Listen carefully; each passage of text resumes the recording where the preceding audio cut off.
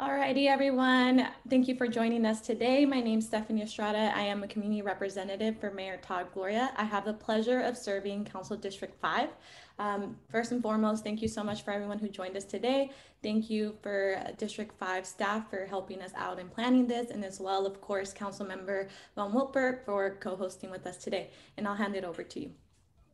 Wonderful. Well, thank you, Stephanie, and thank you so much to Mayor Gloria and your entire staff for putting together this event. I know it's been really difficult as we all got elected in December to be able to do community outreach in these times, but every day more vaccines are going out, case rates are going down, we're looking better and better. So I know hopefully this will be one of the last big events we have to do on Zoom, but we'll see.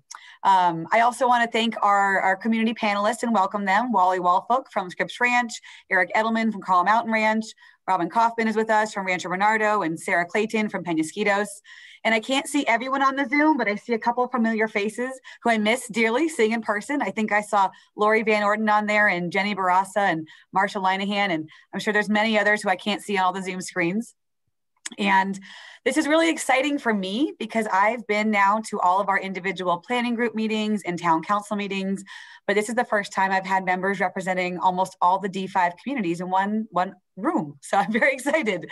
And I'm looking forward to hearing from our community members, answering some questions. But of course, I'm also here to listen and to learn. And that's one of the main reasons I ran for office, was to listen to my community.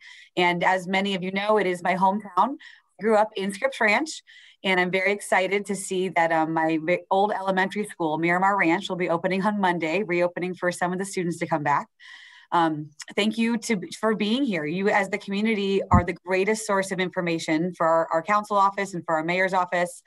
You know, we've been working hard on the city's short and long-term COVID response and recovery plans. I'm co-chairing our COVID recovery committee here at the council, which Mayor Todd Gloria has been very supportive of. We're going to have on April 19th our second meeting, and it will be focusing on small business owners and what we can do as a city to help them recover from the pandemic. And we're having a couple of D5 owners speak, including Ponce's Restaurant in Del Sur. They're going to explain to us what went really well, what went really poorly, and how the city can build upon the relief that we've been giving. The Small Business Administration is coming, so it'll be a great discussion. It'll be 9 a.m. on April 19th. Vaccinations continue to increase, and I'm sure the mayor will talk about this, but we just passed over 1 million in San Diego. And also, I want to thank the mayor for being so attentive to District 5. You know, when I first got elected, even before I was sworn in December, Mayor Todd Gloria reached out to me and said, come down, tell me what the big issues are in District 5. And he's really followed up on them so quickly. I immediately told him, of course, about the Yanni's restaurant issue in the parking lot and making sure we find a compromise for housing issues, and how many of his staff, including Stephanie on this call, have come down to meet with Yanni and Bob Ilko and a lot of others in Scripps to make sure we get open transparency and planning for that issue. Also, thank you so much, Mr. Mayor, for taking our fire safety concerns so seriously and helping us focus on brush management. I know we have a new fire station going in Black Mountain Ranch area, 4S Ranch. And I know others on this Zoom have been working for years to try and get another annex built in Scripps Ranch and other areas. So we'll keep focusing on those. The mayor's office immediately addressed concerns we had in Rancho Bernardo with repairing fencing facilities at the Rancho Bernardo Community Park and other things we're all doing together. So I really want to thank you for being so attentive to our district, always having an open door for me and our constituents. And I'm looking forward to answering everyone's questions. So thank you. Thank you, Marni. And good morning, everybody. It's great to be in District 5 virtually. Wish we could do this in person. But what we're finding is this is a really effective way to be able to communicate with a lot of San Diegans at once. And, you know, if we had this at a rec center or a public library in the district, we might have gotten a few dozen people. I think what we're finding is the attendance via this format is really beneficial. And we'll find some way going forward of making sure we balance being able to do these things in person and virtually, just with the eye of having maximum citizen participation. Truly grateful to all of you for being here this evening, this morning. It's Marni and I have difficult jobs. generally, made harder during a pandemic, particularly as elected representatives, we have to really work hard to make sure that we're in touch with all of you, understand what your concerns and your priorities are. And that's really what this morning is about. And if I may just take a point of personal privilege, you all have done a very good thing for the city by electing Marni to be your council representative. She is incredibly hardworking, very diligent. She is often in touch advocating, and she is laser focused. I'm really appreciate her very clear priorities that she lays out for my office with regard to District 5, and we're doing our very best to try and keep up with those high standards. You guys deserve to have the best representation. Marni and her team are doing a great job, and so Marni, I appreciate your partnership in trying to lead the city during these difficult times, and look forward to getting past this current challenge of the pandemic and resulting recession and get on to being able to work on really the issues, particularly at a neighborhood level, that I know are so important. What I'd like to do this morning is to give you a quick update from the mayor's office, if you will. And then we have a number of community leaders here who have questions that we want to try and field. And then we have an opportunity to hopefully field a number of other questions from folks who are participating this morning. Probably one caveat to put at the top, this is not your last chance to interact with our office. And in fact, District 5 is well served by Stephanie Estrada from my team. And so I'd ask you to be in touch with Stephanie with any of your concerns if we can't get to your question today, or going forward, you think of something that's important, or you have that proverbial pothole somewhere on Pomerado or somewhere and you want to report that. Get It Done app is the best way, but you can also be in touch with Councilmember von Wilpert's office or with Stephanie in my office. Between all of us, hopefully we'll be able to get that taken care of for you. So in terms of an update, I think it's not an exaggeration to say that I've spent most of my time, Marni's the same given her committee, spending most of our time on COVID response. This is our 120th day in office, and there's nothing I've spent more time on, and I think you understand why. We have tried our level best to do what we can to reduce infections and increase vaccinations. And one of the ways that we've done that as a city is to have every member of our fire rescue staff authorized to give vaccines. That means that the over 240 folks in that department, firefighters, paramedics, lifeguards, have been out in the community doing vaccinations. And the fruits of that are evident. Obviously we have now, this past week, moved to the orange tier. That is because our infection rates are falling, our vaccination rates are rising. Now, I want to be clear, the county is the lead on the vaccination effort. They are our public health agency for San Diego, but the city has really been playing an assistive role in trying to fill in gaps where they may occur. And so that means we've had our municipal gym open where we have been vaccinating members of the public and our city staff. We have been out in communities where infection rates are extremely elevated. That's been places like South San Diego, Southeast San Diego, Mid-City. And by focusing in those areas and bringing down the infection rates, that is what has allowed the state to allow us to move into the orange tier. And so I guess what we're trying to say is I think our strategy is working, but this really, of course, is still a time to remain vigilant. I humbly ask you to continue to follow the public health order, wear face coverings when in public, and maintain social distance. But if you like what you're seeing in terms of our schools reopening come Monday and some of the reopenings of our economy, you still have a role that you can play in doing that. And the last and most important one is to get vaccinated when it's your turn. I think I'll speak for the council member. I believe both of us become eligible on Thursday, April 15th, when everyone 16 and older can be vaccinated. I've already got my plan to get vaccinated. I hope all of you who have yet to be vaccinated will figure out your path, whether it's through your healthcare provider, a community clinic, a neighborhood pharmacy. Figure out your plan, try and get an appointment and get vaccinated as quickly as possible. That is the quickest and most effective way I know of for us to get back to something resembling normalcy. Although I recognize, we won't be, we'll never go back to the way we were before. So much has changed. Noting that the pandemic is most important, probably the second most important is our economy. And like many of you who may have been personally impacted by the pandemic with regard to perhaps your employment or the income for yourself or for your family, the city has been no different. We have been hard hit by this pandemic. Every vacant hotel room is revenue that the city is not receiving. And those are dollars that we use to pave roads, pay firefighters, get more library hours. To put it in some context for you, on the day that Marni and I were sworn in to our respective offices, the city was forecasting a $45 million mid-year budget deficit. That's a deficit right now, this year, right now. That number is now north of 80 million. And that gives you a sense of how rapidly deteriorating our revenue posture is. We're not spending more. In fact, we're getting reimbursed by the federal government for many of the additional things we've been doing because of the pandemic. But our revenues, again, the empty hotel rooms are really hurting our ability to move forward. Next year, we're forecasting a more than $150 million budget deficit. And the reason why Marni and I are not apoplectic at the moment, although I still am anxious, is the fact that our federal government passed the American Rescue Plan a few weeks ago. I will tell you that without that infusion of federal dollars, we would be talking about pink slips, layoffs, drastic cuts to neighborhood services. And we don't have to do that because the federal government is going to send us about $306 million. So that 84 million plus the 150 million, you're obviously knocking on about $250 million. So this is a little bit extra than that. Don't get too excited. We're going to need every one of those dollars for next year's budget to keep things flat. But point is, what I could have been sitting here telling you is not necessary. Those firefighters and lifeguards that are out providing vaccines right now are not going to get fired because we have to balance the budget. And I think that's all very good. Congressman Scott Peters voted to support the American Rescue Plan. When next time you see him, please thank him. Thank our president and vice president. This has really been a game changer for our ability to address our budget. That said, we do have a structural budget problem at the city. Even before the pandemic, the city was forecasting a rather significant budget deficit. And so when I propose our new city budget on Thursday, we will have some modest cuts in there because the federal relief funds are one time, right? We're not going to get that check every year going forward. And we're going to need to make some reductions. But again, those reductions can be much more modest, much more manageable. And I think that's really important because right now, a lot of people are hurting.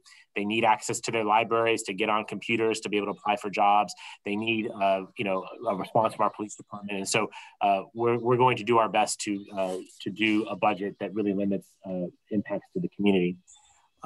A couple of other key issues I want to hit, and then we'll go to the community leaders for their questions. I think what's been striking to me is that as we talk about the pandemic and the economy, what I'm asked about more than any other issue in the city, and I don't know if this is true for Councilmember von Wilpert as well, is the issue of homelessness.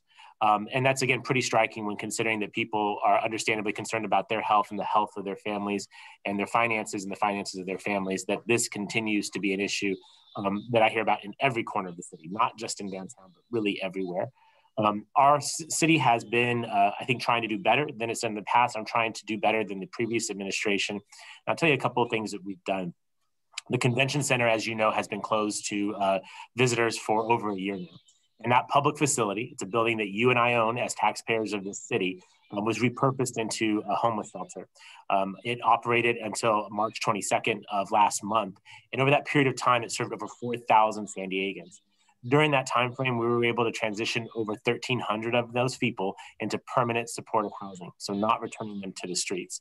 I think it's been a significant success and proof of what rapid rehousing can do to get people off the streets for good. We demobilized that effort in anticipation of conventions returning, and also because we ran out of the dollars to keep it open. But the 600 or so people who were living there on March 22nd did not return to the streets. They were transferred to the city's other shelters, including the one at City Hall, where we have over 500 people who shelter there currently. And so I'm very happy with that outcome, and I want it to be instructive for what we can do as a city going forward when we really lean in and dedicate a significant amount of time and resources that are coordinated with our county partners, with nonprofit partners to get people off the streets. The other thing that we're doing is trying to re-envision how we do this work. I think many of you know that we heavily rely on the police department to be our lead on homelessness. That's a very expensive way to handle that problem. And it's not a national best practice when it comes to dealing with homelessness and unsheltered individuals. We have, with Councilmember von Wilpert's support, launched a robust citywide homeless outreach effort, not through our police department, but through an organization known as People Assisting the Homeless, or PATH. They have a long-term relationship with the city. They operate one of our city's shelters downtown. And this infusion of dollars has allowed us to stand up a homeless outreach team that is consisted of social workers and trained clinicians. They operate in every city council district in the city. So this is not just downtown. This is not just our beach communities or the Mission Valley area. This is also inclusive of District 5. And so I hope that folks will educate themselves about this outreach effort, work with the council member's office, with Stephanie in my office, get to know your outreach workers for District 5. The idea is to build rapport with the individuals. Many of you have probably heard about people who don't want help. I don't think that someone who's suffering extreme mental illness and declines housing assistance is not wanting help. I think they're just not in a position to accept the help. By having trained clinicians that can build rapport, build trust, go back day after day and build that relationship, I believe that's how we'll get people off the streets. It's how other cities have successfully done it. It's how we will do it. We've also announced some reforms to our city's cleanup efforts. I want to be really clear, we must continue to do cleanups in our cities. Some of you may remember in 2017, we had a hepatitis A outbreak that killed over 20 people and infected over 500 San Diegans. That's because of the lack of sanitary conditions in many of our homeless encampments across the city. We must continue to provide hygienic services there, but we don't need to lead with law enforcement, and we don't need to do it at night or during inclement weather when it's unsafe for both the unsheltered individual and for the city staff performing these tasks. My administration has stopped those particular efforts. We are now working on a process of having notification, leading with homeless outreach workers, having law enforcement take a step back, and making sure that the effort is always trying to lead toward housing. I appreciate Councilmember von Wilpert's support of those efforts. Again, it aligns with national best practices and will be how I believe we can reduce the number of people who are living on our streets in the city. One little additional piece on this, because there's some confusion out in the community, and these are opportunities often to set records straight. You may know, I think many of you know, that we are currently sheltering unaccompanied minors, children who have appeared along our southern border with Mexico at the convention center. The homeless were scheduled to leave the convention center. As I mentioned before, we had run out of funding for that particular effort. It just happened to be that the federal government called the same weekend that we were preparing to move folks out and asked if we could accommodate these young people. The county and I said yes, that we will do that. We have 1,450 young people who are living there currently. Their average stay will be about 30 days as they are reunified with family members or with sponsors and have their immigration cases adjudicated in court. This is the right thing to do. Otherwise, it means leaving children in incarcerated situations where they can't socially distance, where they don't have healthcare, nutritional services. We are running a fairly good operation down there, so good that the federal government called me the other day and asked if we'd be willing to take younger children, still up to the limit of 1,450. That's the capacity in there. But the quality services that people like Rady's Children's Hospital are providing in that facility, it means that we're doing a better job than most other cities who are doing similar efforts. And so we're being asked to take children who are as young as 5 years old. Again, I think we can all agree, no matter their immigration status, 5-year-olds in jail cells is not appropriate. And so we want to make sure that we are doing right by that situation. But there's no truth to the situation that we kicked out homeless people to put children in there. That was going to happen. And those homeless individuals are now at other city shelters. Couple other high points to hit, and then we'll turn it over. I want to put out there that with Marni's assistance, we have launched an $84 million rental assistance fund in the city. This is an effort to help those of you who may be falling behind on your rent or your utility payments because of the pandemic. If that is your situation, or you know someone who is, these dollars, which come from the federal and state governments, are available. You can apply, you can check your eligibility and apply for these benefits at sdhc.org. Matt's put that in the chat. That's fantastic. This is also helpful to landlords who have tenants who are not paying.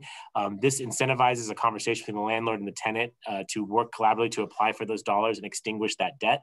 And so again, we want to make sure people are aware of that. And I want to be very clear, there's no shame in asking for this help. There are literally thousands and thousands of San Diegans who are applying for this assistance. $84 million is a lot of money. And we want to make sure that those who are currently suffering because of the back rent, or landlords who are concerned about making their mortgages because of the lack of rent payment, avail themselves of these dollars. And it may be that we get some more money in this particular account. The American Rescue Plan had some additional dollars for rent relief. We're waiting to hear from the federal government how much we may get from there. The last thing I want to put on your table, and I know that this is a concern in D5, in part because you guys are inland, which means you have to run your air conditioning. I remember a very hot summer day last summer with Marni in Rancho Bernardo. It's a lot warmer than Mission Hills, I'll just tell you that. And as a consequence, I know you guys have pretty significant energy bills, and it means that I think you're very interested in something that Marni and I are working on right now. The city, as you may know, has a franchise agreement for electricity and gas services. Our current provider is San Diego Gas and Electric. They've had the city's utility franchise for over 100 years. The current franchise agreement was 50 years in length, and it expired last December. The previous administration was not successful in extending that particular agreement. So Marni and I worked together with our colleagues and extended it through June. I currently have on the street an invitation to bid for folks who might want to be our energy provider going forward. And we will open those bids in a couple of days when we get submissions, assuming we get any submissions. This is relevant to D5 because I think many of you are interested in converting to things like solar to help reduce your energy bills. You may be concerned about rising energy rates. You're probably very concerned about climate change and its impacts it has on wildfires. And so what I'm looking for in a new energy provider or a going forward energy provider is someone who will help us reach our climate goals, someone who will work on things like utility undergrounding in a cooperative fashion, someone who will help the city meet its goals for customer service and rates. And so this is pretty much a once in a generation opportunity. You can go to the city's website and read more about our invitation to bid. Once we get bids or a bid or bids, we will make that known to the public. And then the time frame going forward is, as I mentioned, the invitation to bid process ends next week. We will open those bids. Assuming we have a responsive bidder, we'll start the process of negotiating with that individual. And my hope is to have a deal before the city council for their consideration sometime in May to commence before the current agreement expires in June. We'll see how that all goes. It's a very significant thing, but I know it's relevant to the people of District 5, again, who are obviously very concerned about wildfires and climate change, concerned about rates, concerned about solar adoption. There are a lot of ways that we can effectuate more progress in those areas with this franchise deal. And with Marni's help, we're going to do our very best to get the best deal for the city and for our ratepayers. So that's a lot to throw at you guys. And we still have a whole lot of time, so this is good. We'll transition to questions if that's great, but know that I appreciate your time this morning. I appreciate the chance to share that update, and I appreciate being able to work with Councilmember von Wilpert to create a city that works for all of us. And so I'll toss it back to the council member, Stephanie. Thank God Stephanie's here. She solves all problems. All righty. Thank you so much, Councilmember von Wilpert and Mayor Gloria, for your remarks. We'll be moving into the panelist questions. Our first panelist is Eric Edelman. He's the chair of the Carmel Mountain and Sabre Springs Community Council. And so I'll hand it over to you, Eric. Thank you, Stephanie. Thank you, Councilmember von Wilpert. Thank you, Mayor Gloria, for inviting us here today. It's good to see you. My question has to do selfishly with Carmel Mountain Ranch and the amount of proposed infill development that's coming our way, and frankly the amount of infill development that's already underway in other communities in District 5. And I'd like to know, how can the city help us protect the character of our community with so much proposed high density development in a master plan community that's already seemingly at capacity, and particularly as it relates to wildfires, which you just mentioned? Yeah, Eric, let me try and field this, and if the council member wants to chime in, that's great. First off, thank you for your service to the community, particularly leading a community organization that is sometimes a thankless task, and I know it's not compensated, so thank you for what you do, Eric. You're welcome. To your specific question, the only thing I know of for sure is that communities will change. Right? It just happens. A business will close and someone else will go in. Change will happen. I think the point that you and I would agree on is that we should be purposeful in trying to curate that change in a way that keeps what you love about your community and then welcomes changes that actually address deficiencies in your community that you care about. And new development can often do that. Can also do the opposite. And so that's what I'm hearing in your question is, how do you get more of the good stuff that you like, and how do you do it in a way that's inclusive of the community? Hopefully maintaining high level of quality of life, eliminating some of the things that you don't like.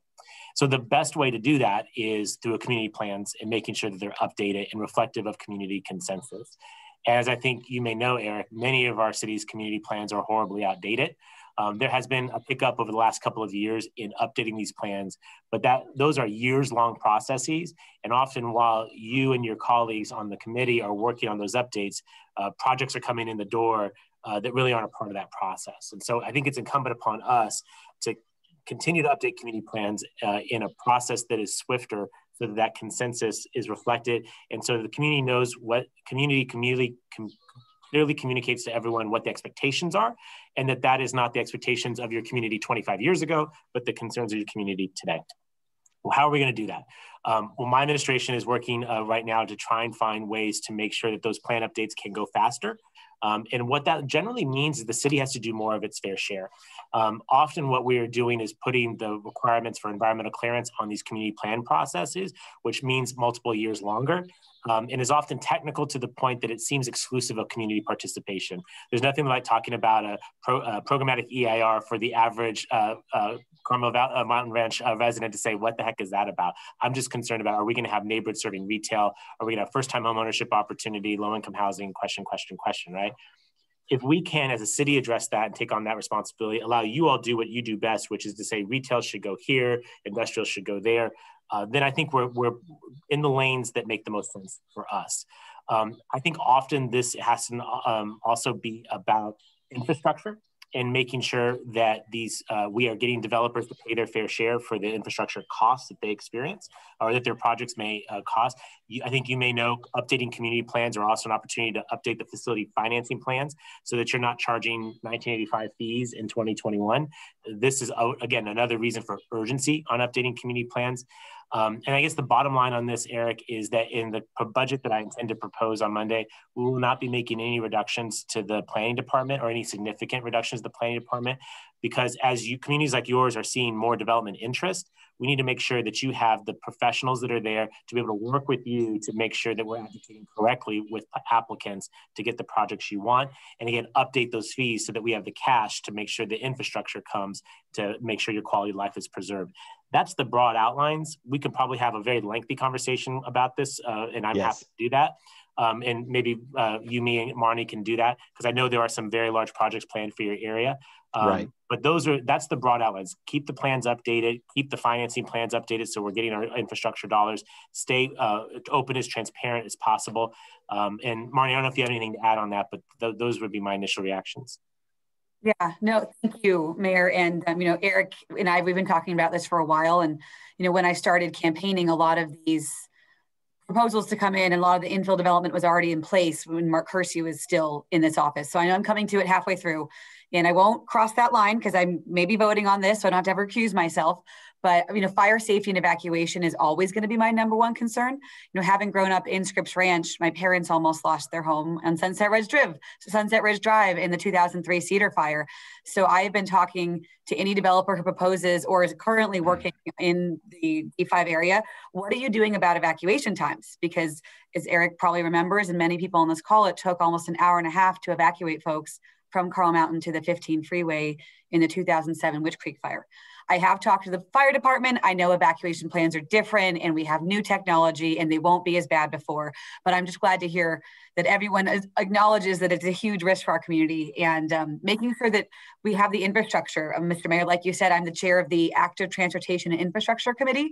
I took over from Mark Kersey's shoes, and we have an incredible team at the city who really wants to work on making sure that we do have the build out of the infrastructure we need if we're going to increase development in our communities, which we also understand we need. I tell everyone I'm 38 now and I'm a lawyer and I can't afford to buy a home in Scripps Ranch, the community I grew up in. It's because I can't afford the down payment. And a lot of our teachers can't either, our police officers, our firefighters. And so working with them, our public service professionals, to try and figure out first-time home buyer assistance for them, or down payment home buyer assistance would be really great so that we can keep the folks who serve our communities living in our communities. And, we're doing our part also in Scripps Ranch. It's under school board jurisdiction, but where the Scripps Ranch Academy used to be, they're now building housing, and a lot of it will be by right affordable for teachers, which is great because our teachers really are some of our, firsthand work or frontline workers for us. So Eric, keep in touch. I think the biggest thing for us to do is really keep in touch with our office and with the Planning Commission, because the community's voice is so important. And so making sure you were heard in the process is going to be a big part of how we do this going forward. So, and that's what we're most concerned with, is that it somehow become a more collaborative process, because we are caught a little short in that our community plan not been updated in 30 years. And so now it's kind of being updated for us by developers, and we just don't want to get caught flat-footed and wind up being a hodgepodge community. We would like to continue this discussion with both of you for sure. It would be much appreciated. Awesome. Me too, Eric. Thank you so much, Eric, for that question. So we'll be moving forward with the next panelist. We have Wally Wolfeck. He is the chair of the Scripps Ranch Planning Group. And I'll hand it over to you, Wally. Thank you. Thank you, Mr. Mayor, for attending, and thank you, Marni, for being here. The last discussion with Eric raised a whole bunch of issues with me, but the question I submitted in writing, you've both already addressed a little bit. It has to do with fire safety in Scripps in particular, but most of District 5. As Marni mentioned, we had the Cedar Fire in 2003 and the 2007 fires, which were evacuations down here, but which affected other parts of District 5. And so what we need is more attention to particularly reducing the fuel load in the area. The Marine Corps conducts controlled burns on the back of the Marine Corps Air Station in Miramar. And similar things could be done to reduce fuel load in the rest of the district. It's not going to be cheap, obviously, but one fire kind of blows the climate action goals for like 10 years. So not to mention, homes being destroyed and people displaced. So we need something, I think, more proactive from the fire rescue department and the city as a whole to do something about improving fire safety. The other problem that we're having certainly in Scripps, but probably in the rest of the district, is insurance companies are non-renewing policies. And this is perhaps a state insurance commissioner issue, or maybe even a federal government issue. But many of us are worried that we're going to end up with something like the federal flood program or the California Earthquake Authority insurance program, which is basically an assigned risk kind of thing. So we need some attention on people being able to get and afford disaster insurance in these districts. So, and you can comment on that. Let me just comment on the discussion you were having with Eric about community plans. You're correct that they are being updated, but they're ignoring the communities while they're doing that in many cases.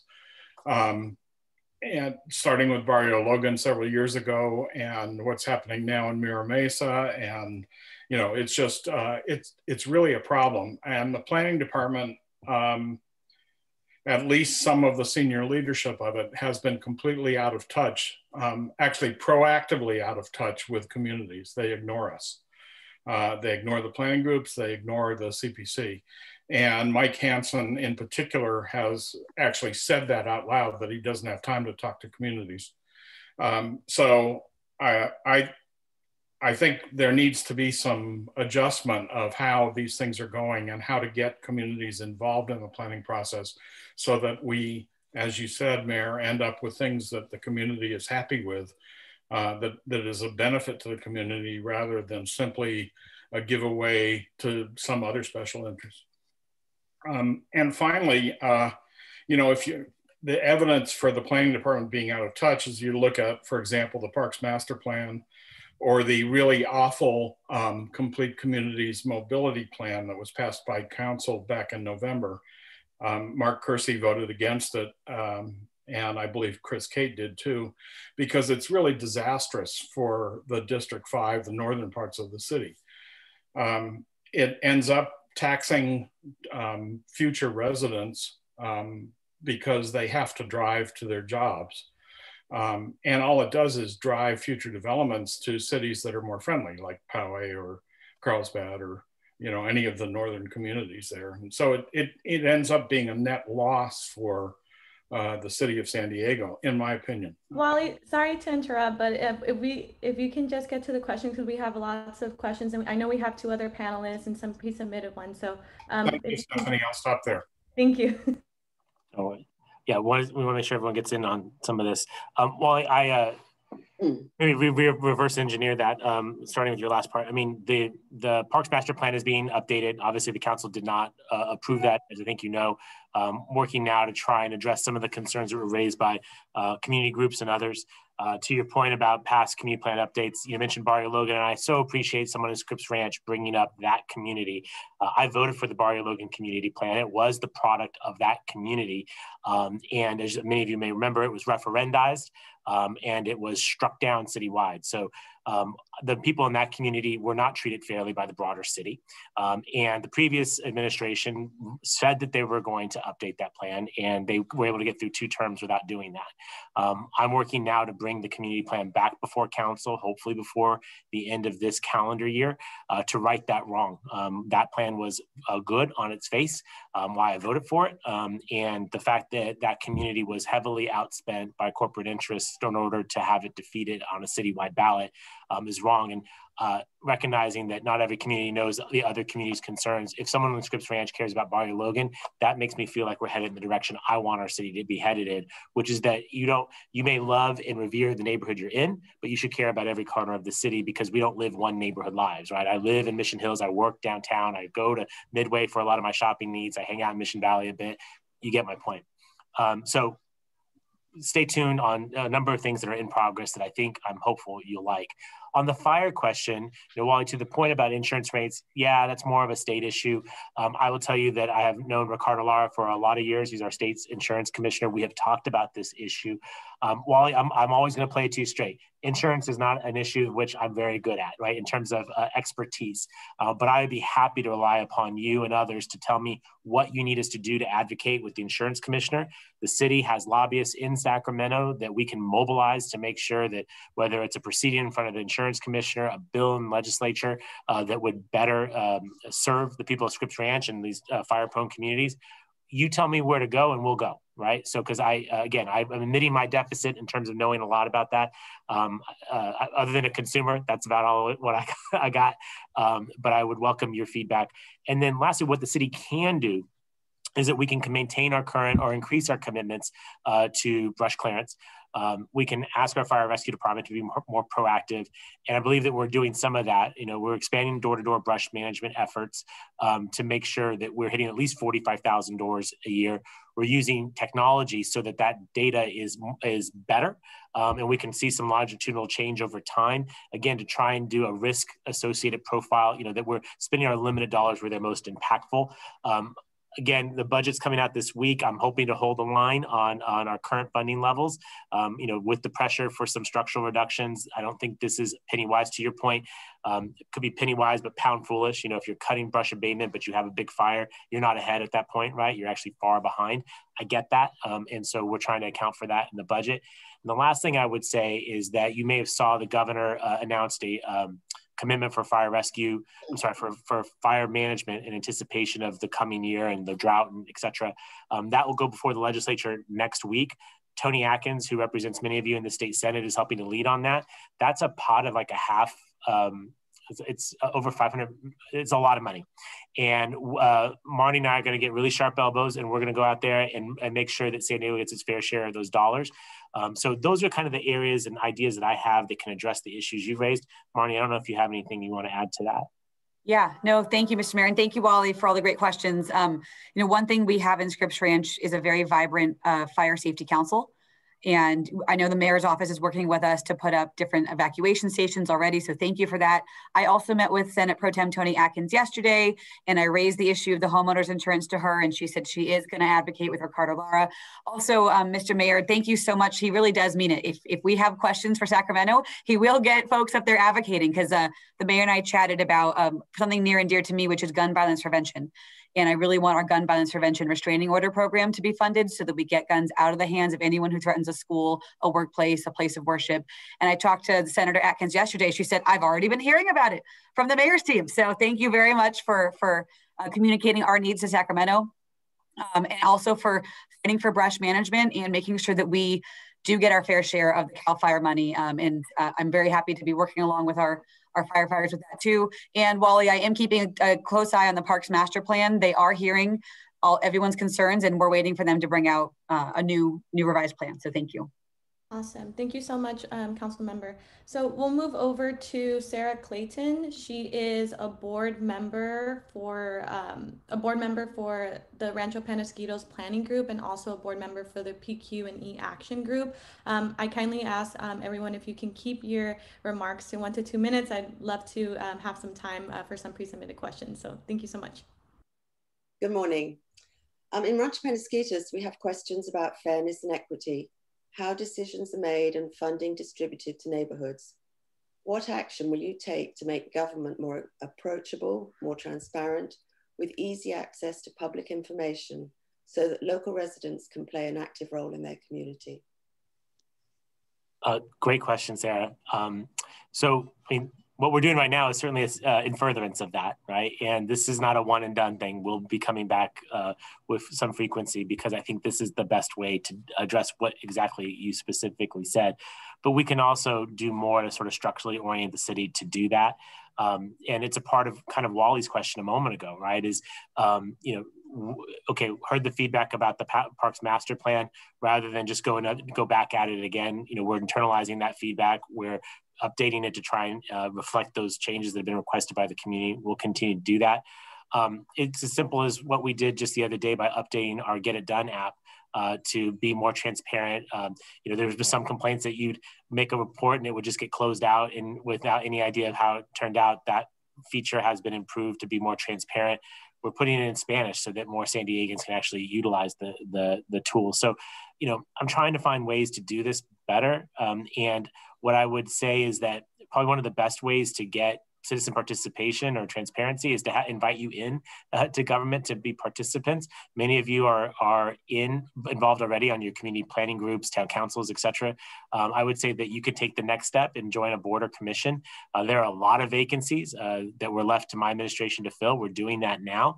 And if you have an interest in serving on anything from the Planning Commission to the Tree Board to the Park and Rec Board. These are bodies that look at some of these policies that have been mentioned by Eric and Wally before they go to the City Council or to the Mayor for signature. Those would be the next place in doing that. And again, this is an open portal on my website. Go to it right now. You can see how you can apply. I would sincerely welcome your further participation in the public process. Yep. And Mr. Mayor, thank you. Actually, we're going to start putting out a heavy recruitment for District 5 residents to get involved in boards and commissions. We'd love for you, anyone you think might want to volunteer would be wonderful. And Sarah, thank you. This is a very important issue for me, transparency and accountability. And on this Zoom, all my staff are here. So we have our community reps, Jack Hoperich is from representing Penasquitos. We've got Eric Young on here from Rancho Bernardo. We've got Quentin Grounds on here who's San Pasqual and Scripps Ranch and everyone in between. So please do. I know Justin Garber is our policy chief. He's also our infrastructure guru. So that's very helpful. Please do use the Get It Done app, because if you do, then you call our office. We can then look up the Get It Done report and follow up on it. So it's very helpful to use for us. Also, and Bridget Naso's on here, who's our committee consultant for COVID recovery. And I just want to say thank you, because many of our community members have also emailed me recently to say thank you to my staff. And it's just, they're working hard. They're working nights, they're working weekends. So it is really kind to hear kind words from the community that I pass on to them. So know if you do reach out, I will let them know. So thank you very much. Thank you so much, Council Member. So we'll be moving to our last panelist. And she is Robin Kaufman. She is the president of the Rancho Bernardo Community Council. Again, kindly asked to keep remarks short. Thank you so much, everyone. Thank you very much, Mayor and Marni von Wilpert. We very much appreciate it, and Stephanie for moderating this thing. I happen to have a little more perspective in our community. Not only have I lived here since I was early teens, so I've been here for 47 years. I've seen our community grow, other communities grow, the city as a whole grow. But I also wear a number of hats in our community. Not only am I president of the Rancho Bernardo Community Council, I'm the chair of our planning board, the president of our recreation advisory board. So those are our 3 volunteer governing boards in our community and most other communities in the city. So I have a unique perspective because I get to hear from all residents about all different things. I know I'm going to keep it to 2 minutes, Stephanie, don't worry. But I do want to agree with just about everything that Wally mentioned, especially when it comes to the planning department and how they definitely ignore the planning groups. Those are volunteers who give their time and energy after a full day of work to devote to their community. They research projects, they give lots of comments on what is good or not so good on a project pertaining to their community, and 99% of the time the planning department just ignores it. So with that, my question, because I knew so many others were going to be asking other questions, but this not only involves our community, but it reflects other communities that are having similar problems. The city is approving marijuana outlets close to residential uses, homes, religious facilities, businesses focusing on minors. So instead of allowing this, why not allow them in the industrial park areas or big box centers in communities, as opposed to close to those other things that I had mentioned? Sure, let me try and grab that, Robin, and thank you for, wow, I didn't realize you're the head of all those groups. God bless you. There's like a Robin in every neighborhood, and you just hope that all the best things for them because they're so critical to that neighborhood's success. So Robin, thank you for playing that role for RB. So quickly, I actually wrote the city's ordinance for marijuana dispensaries. And as you may know, there's a cap on 4 per council district. They have to be 100 feet from residential and 1,000 feet from sensitive uses like schools, churches, other things of that nature. I'm familiar with the one that's proposed in Rancho Bernardo, and our development services staff has evaluated their proposal and making sure that it conforms to the distance requirements. There are, I think, concerns about whether or not it does, and we're going to follow the rules as we see them, and then make a recommendation to the Planning Commission for their consideration. Here's the thing, I think, because you mentioned that's not just an RB issue, but that there's citywide concerns, and I don't necessarily disagree with that. I want to be really clear. There's these ordinances that are passed are never perfect on their first day. They're often the reflection of compromise, and the way that they play out in the real world sometimes don't work out so well. To your point about keeping them in industrial zones, that's basically where they are permitted. But what you've seen is an overconcentration in certain council districts and pretty much nothing in others. And to the point that was made before, I think by Sarah, about equity, that's not particularly equitable. And it creates a situation where you find little parcels that may fit the law, but maybe not the spirit of the ordinance. And so I think there are some modifications we can make to that ordinance that, again, I wrote several years ago, and see, based on our experiences on the ground and in neighborhoods, can we make this better so that, they're not shoehorned into places where they'll fit in, and instead maybe work in better places. Again, some districts have reached their caps, others have nothing, and that's not particularly equitable, and it makes certain properties become even more prized. And frankly, not anyone's probably too excited about it, about some of these ones, because it's one of the few that work. So anyway, stay tuned on that, but that will get a full public airing, and I imagine you'll be a part of it, and I welcome that participation.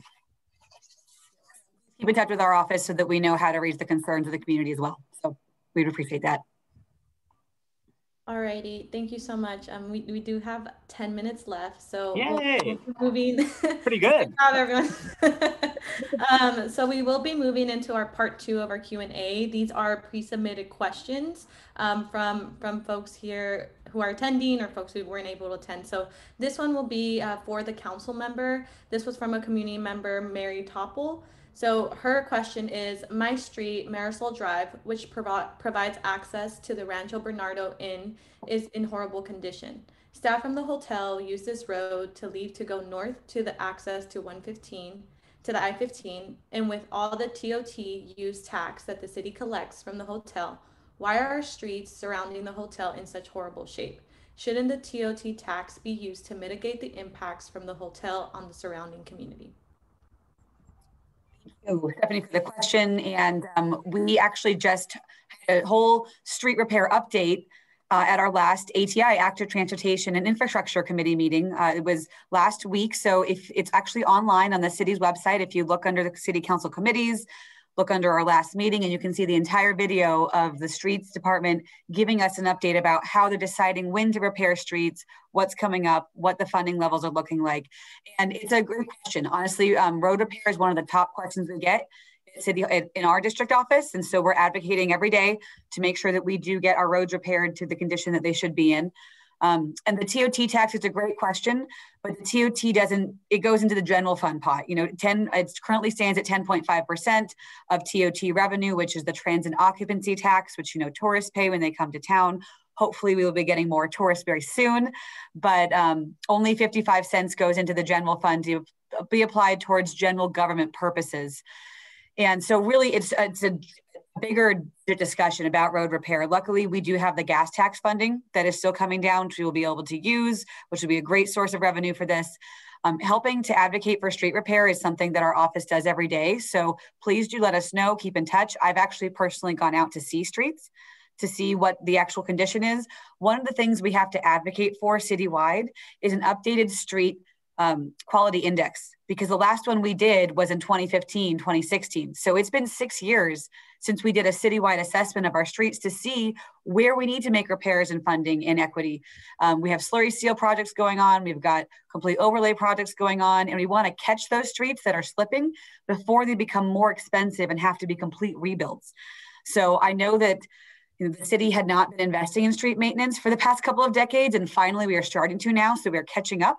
But please do continue on the Get It Done app to let us know. A lot of issues that go into street repair are determining when utilities might be coming in, such as even AT&T or SDG&E, who might be doing work a few months from now. So the city will wait so we don't have to rip them up again. And then of course, make the utility actually fix the streets they've ripped up. But if you have a street issue, let us know, because we can then contact the streets department and find out what the plan is, what's going on, if there's other work in the area, things like that. Thank you so much, Council Member. So we'll be moving on to the second pre-submitted question. This one is to you, Mayor, from community member Ms. Lynn Owens. Her question is, what is being done to fully seat the Police Oversight Committee we voted for in Measure B? And how are we progressing on implementing Measure B? Thanks for that question, Lynn. Your timing is fantastic. As for those of you who don't remember, Measure B is a reform to our city's police review board and substantially strengthens and expands their powers to provide more transparency, accountability, et cetera. Overwhelmingly approved by voters last year, and it's fallen to Marni and I and our colleagues to implement it. As I mentioned, we're proposing our city budget next week, but I announced yesterday as a part of an 11-point plan on police reform, first point being that we will fully and faithfully implement Measure B. So I can preview for you that we will be, when I say fully and faithfully implement, fully funding the police board, given the expanded powers, the need for investigators, attorneys, and others to make sure that board has teeth, the teeth the voters gave it. That takes money. And despite our difficult budget year, we are giving them the full budget that they're asking for to do their jobs. So that's the first step. We'll continue to do the other portions of this that are not funding related, but that's the first step. Then, of course, procurement of staff or recruitment of staff. We'll definitely invite anyone who wants to work for a dynamic city with a cool mayor and really awesome city council. I'd ask you to apply. And then back to that question that I believe was it Sarah asked. We're going to need residents to participate on this board. There are a number of residents who currently serve on the existing board, but as it converts, that process for appointment will change slightly, and we'll need people to participate. So anyway, that news will become much clearer when you see our budget proposal next week. But again, fully, faithfully implementing the Measure B is my commitment to the public. Again, we made the announcement yesterday. You'll see it in the budget next week, and we'll hopefully adopt that budget starting July 1 and start recruiting for those vacant positions. May I add a couple? Yes. So So we have a wonderful group in Scripps Ranch called Stand Up Scripps Ranch, which is fantastic, very civically engaged group of amazing women. And they reached out to me about this issue, which I appreciate because then I'm able to quickly respond. And so I did, I'm on the Public Safety and Livable Neighborhoods Committee, which is going to be the committee at City Council that will be shepherding through the Police Review Commission, or the Commission on Police Practices. And so I reached out to our deputy city attorneys to see where we are in the process. We should be getting in the next few weeks, sometime in early May, we should be hearing some of the proposed ordinance to actually implement Measure B. When the voters voted on it, they directed the city council to determine what the definitions are of police misconduct, for example, and what an investigation is. I know I reached out to our personnel department. They are currently drafting the positions to hire investigators, to hire the executive director. And right now we have an interim board operating, and Charmaine Mosley is the current interim executive director. They have now hired their own independent counsel. So the city attorney's office is no longer providing them counsel. So that part has already been implemented. And one thing I want to point out about the board is it's not the way it was designed under Measure B, and the way I am very excited to see it operate. It's not just a reactive board. It's not just intended to react to any kind of police use of force. It's also intended to be proactive and provide advice and guidance to how we want to see our police in our communities. And you've already seen that with the review that the interim commission did on police practices when it comes to First Amendment rights and protesting. They've already weighed in. And so I'm really excited to see it not just be a reactive, let's fix these things we want to see done, but also proactive. How do we want to see community policing going forward? But as the mayor said, the public input is the most important thing. We're going to have to start appointing commissioners soon. So if you have interest, reach out to me. If you want to nominate somebody, reach out to them and have them contact us. But I am keeping close tabs on it, and I'll let you know when we're going to have that next hearing in public safety, and it's going to be in a few weeks. Thank you so much, Council Member. So have you all, any of you have any remarks, some quick remarks, and then I know we are going to be sharing a screen. So just handing it over to Mayor, and then you all can turn it back to me. Sure, I'm happy to conclude. I'll give Marni the last word. She's it's in her district, right? So we'll let her do that. But Marni, thanks for partnering with us on this. For some of the folks like Robin and others who I'm sure have seen a lot of mayors and councils come, how many times have you been at a town hall meeting where the mayor is asked a question, they say, oh, that's the council, or the council member's asked a question, oh, that's the mayor. You know, the idea and the value is to have both of us here at the same time, raising up neighborhood issues like fire safety, like Yanni's, like other issues that are specific to District 5, and then talking about citywide issues like affordable housing, like the budget, like our economic recovery. That was the intent behind this. I know there are probably more questions.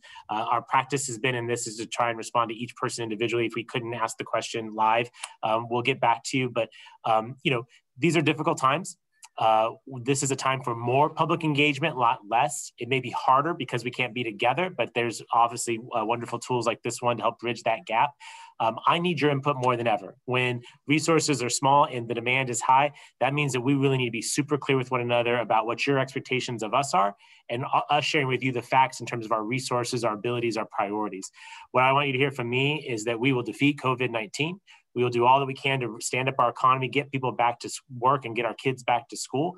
And then we'll set about the business of tackling, I think, the systemic issues that are facing the city, our affordable housing and homelessness crisis, our infrastructure and traffic issues, and then our climate crisis. These are the top issues, I think, for me. And I know so many of my concerns really align nicely with Councilmember von Wilpert. I think our partnership together, again, acknowledge what I said a moment ago, this is not the last time we'll do this. We will do this frequently because our partnership together will work for the benefit of District 5 and for the city as a whole. So thank you for honoring us with your time this morning. And Marni, any final words? I'll toss it over to you. Great, thank you. I'm very proud of our District 5 community. There's almost 100 people on this Zoom right now. And thank you for taking the time in early Saturday morning to be here. I'm seeing so many amazing faces who I miss dearly. I see Kathy on here, and Sandy Witzel-Smith, and Mudita is on here as well. And Yanni, I saw your question. We're starting a working group to make sure that we come down and talk to you about all the housing development issues. So I know we're out of time, but we'll address that for sure. Yanni's here? Yanni's here, yes. I just saw him. Yes, yep. We're working on this, Yanni. Please give us some time, but thank you for your constructive engagement. Yeah, but so thank you so much to being here, and please, please, please reach out to our office all the time. And if you have an event in the community, invite me, I will come. As long as it's COVID safe. I've been out in the Penasquitos Town Council had a food drive a couple weekends ago. I attended. If there's anything I can do, let me know and our staff know. And I just can't thank you enough for being here because it's our community that makes this job great. So thank you again and have a great weekend. Yeah, and I know we had so many good questions submitted into the chat, and while we weren't able to get to all of them, please email your questions to your appropriate community representative. The staff in the council member's office, as well as my email address, are listed in this PowerPoint. Thank you so much for joining us for Meet Your Mayor, Council District 5, and you all have a great Saturday. Thank you. Thank you. Thanks, Marni. Thank you.